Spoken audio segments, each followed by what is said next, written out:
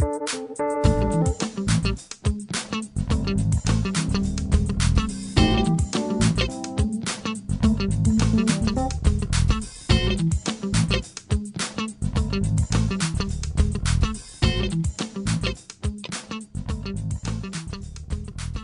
know you want to know how many trial work periods do you have entitled to you after you've received disability benefits. I can answer that for you in 2 seconds.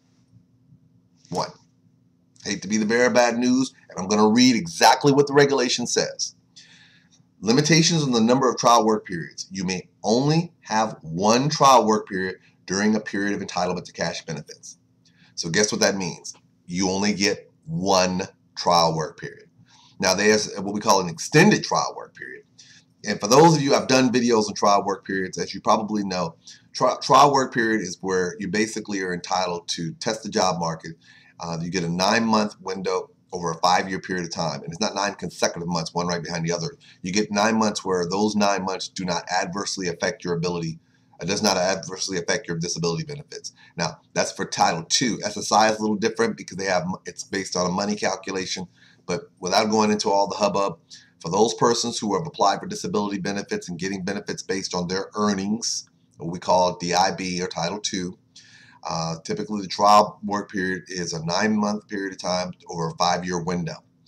Now, you have what we call an extended trial work period. Now, what happens in that particular instance is that you're giving an additional 3 years, where basically what they do is there's a possibility that if you have a month where you make what we call substantial gainful activity, you make some money, and they may suspend your benefits for those months. However, if for some reason you can't continue to work because you're just testing the market and you still are disabled from your impairments, you may be able to get your benefits reinstated. But we're not going to go into all that hubbub because that gets a little bit more complicated. Just know this. If you have been found disabled, particularly under Title II. Now that's Social Security Disability Insurance Benefits. That's where you worked and paid into the system, not SSI. It's where you've actually paid into the system, DIB. And because I want to keep it limited to that particular purposes, because SSI is a little bit more unique because you've got earnings issues that you've got to worry about for reduction of your benefits. But for the question that was asked to me, how many trial work period opportunities do I have? You only have 1.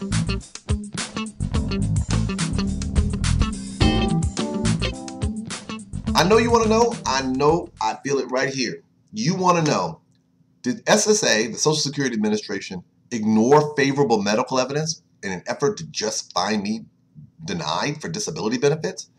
I've had that happen. Oh gosh, you don't know how many times I've had this, where people are applying for disability benefits. I'm telling you, they're applying for disability benefits. I'm telling you they're applying for disability benefits, and for whatever reason, they believe that there's a couple of pieces of evidence from their doctors that are just absolutely spectacular. They've seen the report and they just know that's going to be the thing that takes them over the top. That's right, over the top. And then all of a sudden they get denied. And the first thing out of their mind is clearly Social Security was looking to deny them. And this is what I tell people. You don't know your whole file. Now, I'm not trying to say that to make you feel bad about your situation. I'm just saying this. Social Security has a responsibility to look at the weight of all of your medical evidence. So if that one thing was only one thing, and I've talked about this before in other videos, if it's only one thing in the context of other things, meaning, think of it like this. Let's say you had 10 pieces of evidence, 10 different doctors, and one of the doctors said you're disabled because of A, B, C, and D. But the other 9, either one, don't say you're disabled, or the evidence in their file is not as severe as that one doctor. There's a very good likelihood that Social Security is going to say the bulk of your evidence supports that you're not disabled, even though one doctor says that you may be.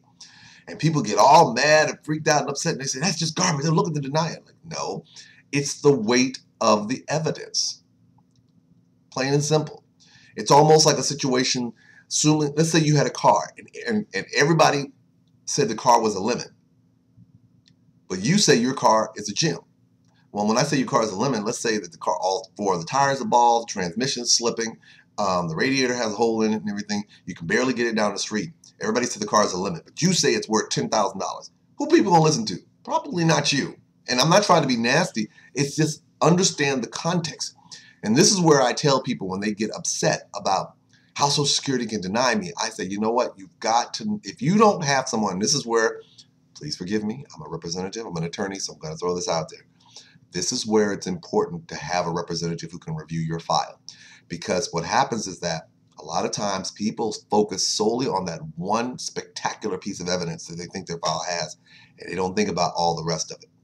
So please, please, don't freak out or get all upset if that one thing happens. That's why. It's a marathon, not a sprint. You keep appealing, you keep pushing on.